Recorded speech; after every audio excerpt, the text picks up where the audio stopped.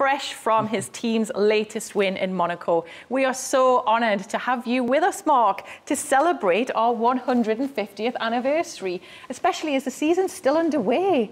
Yeah, come on. It's quite exciting, and obviously winning in Monaco is incredible. It's the best fun ever. Oh, I can imagine, yeah. But let's start at the beginning. You grew up in Australia. Correct. Was motorsport something you grew up with? My grandfather was actually a wrecker, so wrecking old cars, and our family had some farms. My uncle had a farm, and we lived on a farm when we were young, and so we were pulling apart tractors and those kind of things when we were young. So I got into vehicles and fixing things early on. Yeah.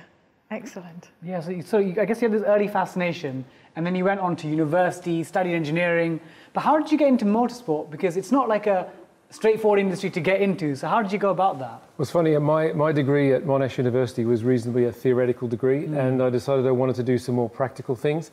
And I found there was one company in Australia that manufactured race cars, and actually they weren't at the time, called Borland Racing. I rang them up and said, can I come and do some work with you while I was at uni? And they went down there, and I remember the first day they asked me to do something, and I did it and came back the next day, and they went, oh, we didn't think you'd come back the second day. Not everybody comes back the second day. Yeah. And then sort of 7 years later, we'd started to win some things in Australia.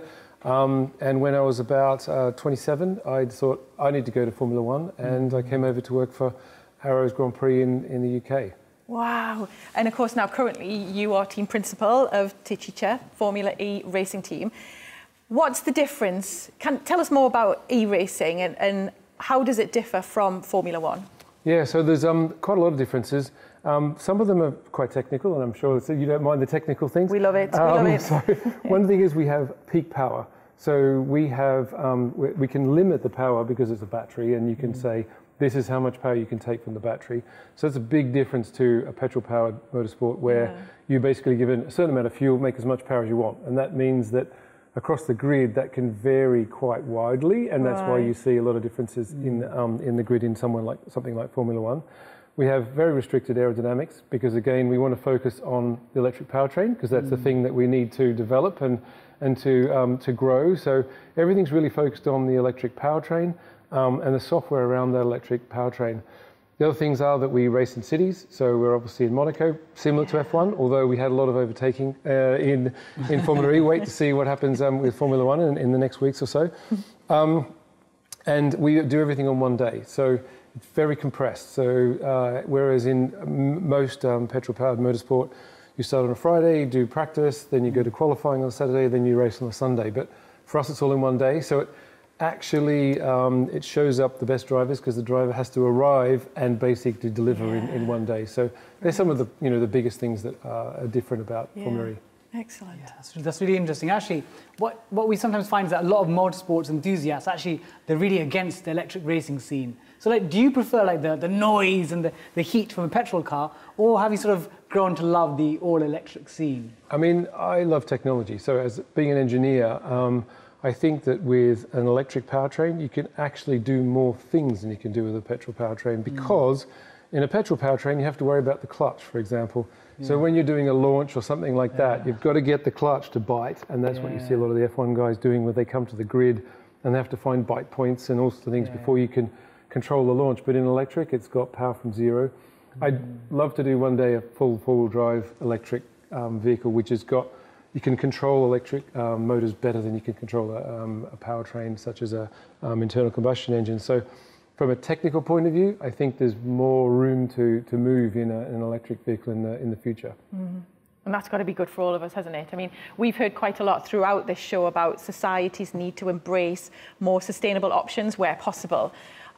What drives you, no pun intended, in pushing the boundaries for sustainable motorsport? I mean, it's great to be sort of relevant, I think. Relevance is the really key factor, I think, in motorsports and probably any sport. So being more relevant, and for me, it's always pushing the boundaries. I mean, in one of the presentations I do, if you remember back in 2009, Top Gear had this crazy car that they built on the show that they made out of old generators and all this kind of stuff. It was an electric car. Yeah. It's scary how long ago that was now, actually. It's in one of my presentations. But coming from, say, 2009 to now, when there's so many more electric cars on the road, there's obviously we've been racing now for 7 years in Formula E. It looks spectacular on the weekend in Monaco. Yeah. things have changed a lot, and it's, you know, when we started doing Formula E, people really did think we were crazy. I mean, when you look at that show on Top Gear, and you think that's what they thought we were doing, and then to now, when, you know, we look, I say, incredible on the TV, it's amazing to be involved in something that's changed so much over, I say just 12 years, but 12 years is a long time, isn't it? So that's the other thing that's, I don't know if it's frightening, but how long it takes things to change. You think it's happening fast, but actually it's been a long time already that electric vehicles and race cars in particular have been coming. So I enjoy being at the forefront.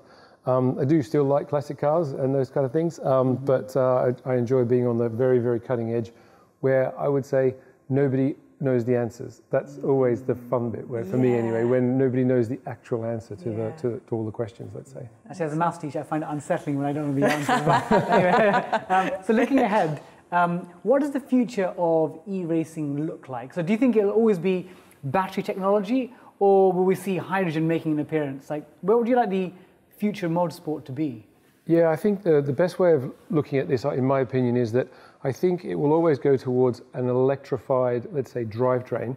So like a diesel electric train, the electric power is used for what it's good at, which is torque from zero. So you can even see in Formula One already that many of the KERS systems and other things are all on the drivetrain side. Then on the other side, you've got the energy carrier, as VW likes to call it. So how do you carry your energy in your vehicle? I think that'll change depending on what country you're in. So in France, for example, they have a lot of nuclear power. So it's fairly clean from the point of view of CO2. The UK, I mean, the amount of wind turbines we're putting in over the next years, we're already, if you see on some days, we're above 50% renewable.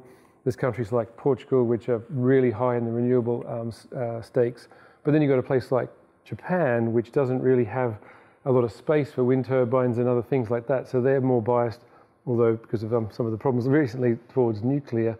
But they're heavily looking into hydrogen because they're one of the biggest importers of energy in the world. So long story short, I think places like where I'm from in Australia, with the vast spaces and the possibility of wind and solar, then converting that to hydrogen, and then perhaps to things like synthetic fuel, which Formula One's looking at. So even they're starting to figure out how can they go more sustainable. Again, it's quite exciting, all the possibilities. They're obviously not as efficient as direct electrification is at the moment, but you never know, because one day you think something's not possible, and then 5 years' time something is possible. So to answer your question, I'm excited about what it might be, and that's how I can see it. All the building blocks might go together in the future. Brilliant. And in your spare time, I don't know how you managed to do this, to be honest, you also run a laboratory, don't you, in Oxford, that studies the future technologies as well. Have you got any exciting innovations coming out of that you can tell us about here? Bring some news for us. So we do autonomous cars there. So we're actually doing something to a truck up at Sunderland in one of the manufacturing plants at Nissan, which is an autonomous yard tractor, they call them.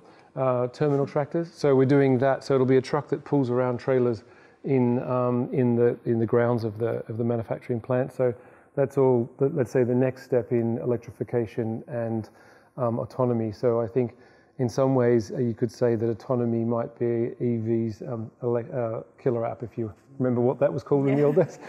So some people don't know what I mean when I say that. So I think, the autonomous vehicles are the next step. So quite exciting what's going on in the UK. That is exciting, really exciting. Actually, cheeky question. I've never actually driven a race car. Is it beyond the realms? You'll make a lovely IET.TV video. I was going to ask that. Yeah, you can go second after me. Well, one way of looking at it is that, you could say they're like astronauts, our drivers. So, would you get to fly the space shuttle? That's one way of looking at it. But yeah, there's possibilities of driving. The tourist version of astronauts. Yeah, exactly. You can definitely go for a ride in maybe in the pace car. So that's definitely a possibility in the safety car. But yeah, there's always possibilities. You never know of having a driver an electric race car. Yay. You never know, right. We've got Mark saying you never know. We could be it. Oh, thank you so much for coming in and sharing your story with us and coming in straight after your amazing win. Congratulations as well. You've been an amazing guest and such a difference maker. What a difference maker. A brilliant guest for us to have on the show for our 150th anniversary.